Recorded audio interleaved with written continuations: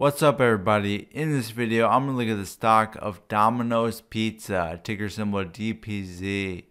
Domino's runs a very plain business. They don't sound very exciting, but they've actually been a growth monster over the past decade. They've really beaten the S&P 500 and a lot of other stocks as well. Is it still a good deal today? Let's find out. If you're new to the channel, my name is Dan. I do a lot of stock analysis videos on this channel. So if you're into that kind of thing, hit that subscribe button so you can see more videos like this one. Alright, let's get started.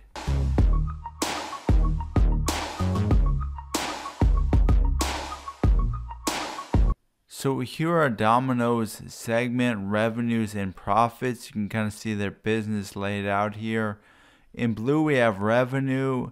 US store revenue includes their own stores and also franchises.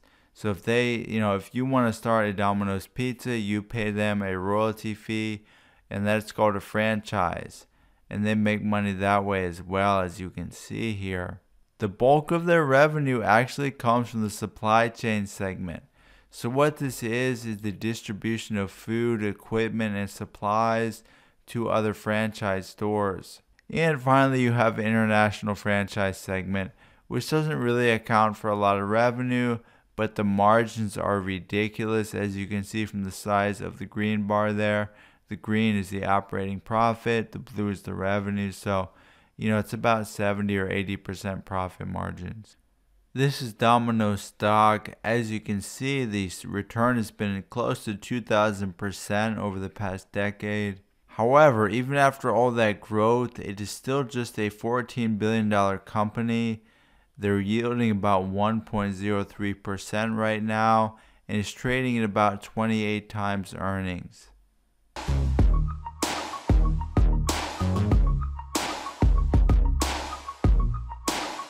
Here is Domino's Pizza's balance sheet. I really don't like what I see here. They have a huge liabilities-to-assets ratio. Most of these liabilities are debt, as you can see with the debt-to-assets ratio. You don't normally see ratios exceeding 100%. Their debt-to-assets ratio is over 200%. Very high leverage there. The current ratio and the quick ratio are measures of liquidity, so they don't have any liquidity issues. They can easily meet their short-term obligations. But, I have major concerns about the long-term solvency of the company. Interest coverage ratio is just 4. That's pathetic. That means their profits before interest and taxes can only cover their interest expense about 4 times. So that's not good. That's cutting it close there. So yeah, the balance sheet gets a D-. Alright guys, so here's a DuPont analysis for Domino's Pizza. A few items I need to clarify before we go forward. Again, DuPont analysis, just looking at return on equity, breaking it down into its 3 parts to better understand how the company makes money. One thing I need to clarify is that it kind of looks like they skip a year, but they really don't. They're just changing their fiscal year end. They went from January to December, and then they changed their minds. They want to make it January again. So they can't make up their minds on that. It kind of makes it look screwy here. But these are 5 different years. We're not skipping years. The other thing I want to say is the equity multiplier is really funny because their leverage is actually extremely high, but they have negative stockholders' equity on their balance sheet. It's kind of an accounting thing, but don't want to get bogged down by it. But it really kind of screws up the interpretation there. So I'm going to focus more on net income margin, asset turnover. Kind of ignore the multiplier and the consequential ROE here. But okay, their margins are pretty good. I love that they're increasing. Their asset turnover is extremely good. Now it has been higher in some years, but it's always about 3, sometimes 4. Extremely good. That means for every dollar of assets, they can generate between $3 and $4 of sales. Extremely efficient in their use of assets. You normally see turnover like that for grocery stores or businesses like that. Here you have that kind of turnover, plus you have way better margins than you would see in the grocery industry. So very attractive business model.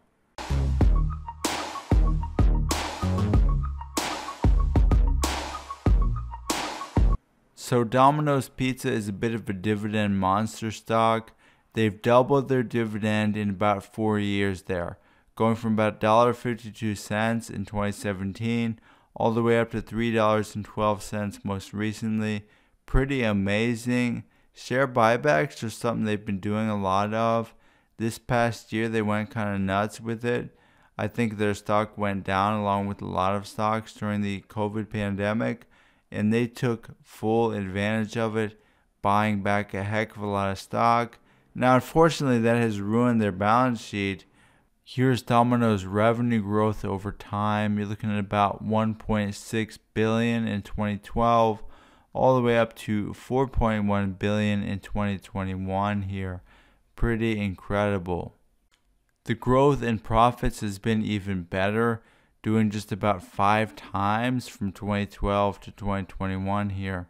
So from about 105 million to close to 500 million. Alright guys, so the question really is, what is Domino's growth going to be going forward? We know they've been incredible, but trading at 28 times earnings, we got to see some growth here to make it a good deal. Here's the revenue growth expectations for the next 10 years. Analysts are forecasting pretty modest growth. So they're not going to see an incredible amount of growth from new store openings, obviously. If they're going to experience growth, it's going to have to come from increasing margins.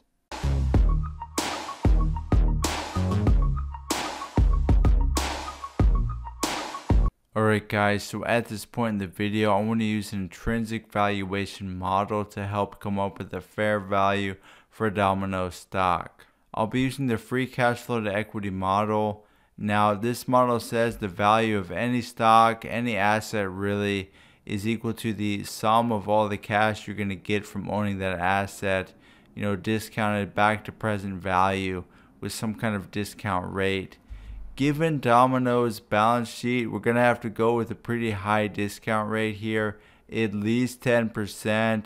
I think honestly 12% might be more fair here.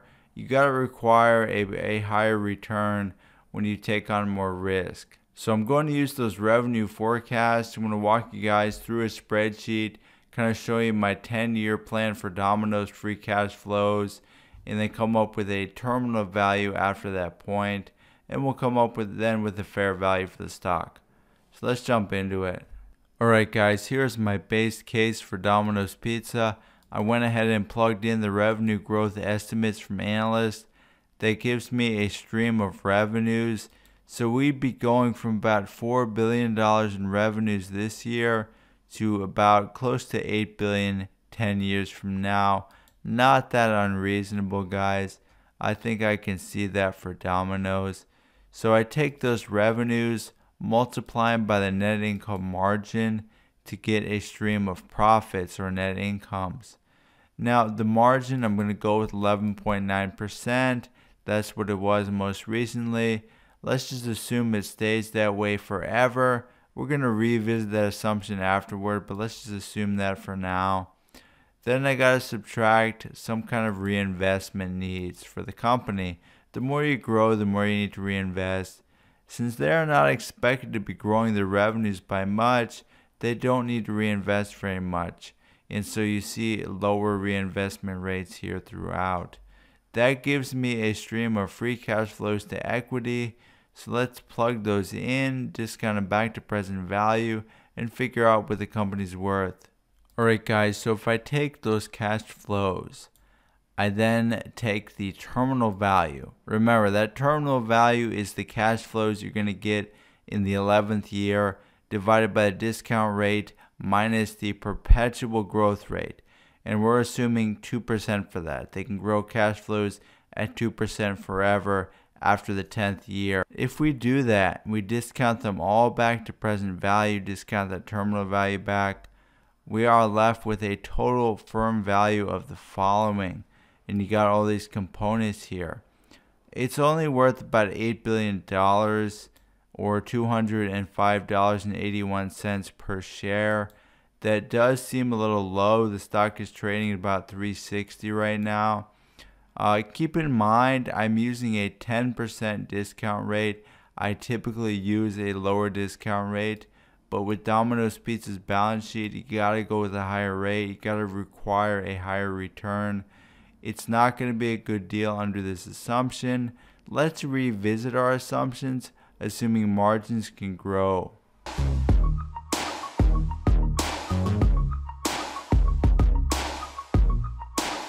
Alright guys, so back to our spreadsheet.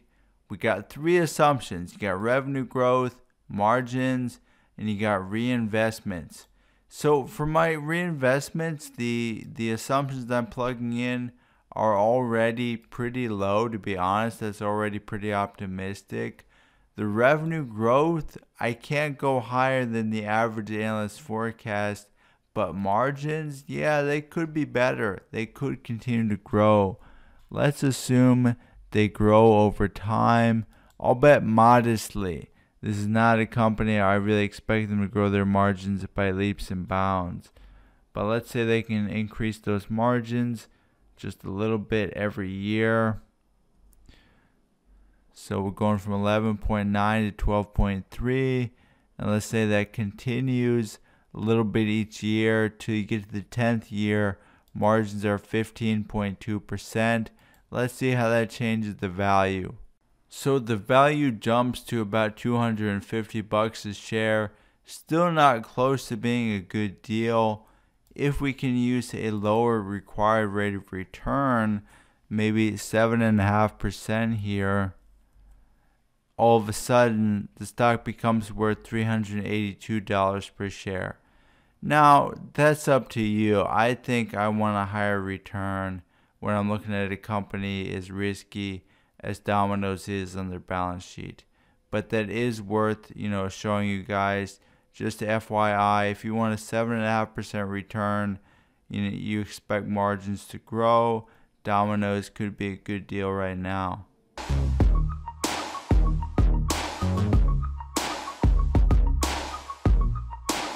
Alright guys, here are my final thoughts on Domino's Pizza stock. First thought is to hit that like button. It really helps support the channel. Okay, but seriously, I am shocked. This company has a ridiculous amount of debt. Yeah, it's probably really helped some of the shareholders who were in earlier. When you own a stock and they buy back a lot of their stock using debt, yeah, that can really boost your stock price. But for anybody getting in right now, it's a really risky company right now with that balance sheet. There's not a lot of room for mistakes. Now, luckily, they do operate in a business where I do think even an idiot could run it correctly. I think that they probably will not make too many missteps. However, I just, I gotta require a high rate of return. And when you do the math, you're just not gonna get it with Domino's unless we see pretty incredible margin expansion that you normally don't see in the food industry.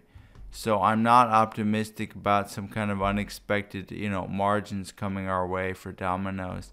So for me, it's definitely a pass. Those are just my thoughts though. Let me know what you guys are going to do in the comments below. Thank you for watching.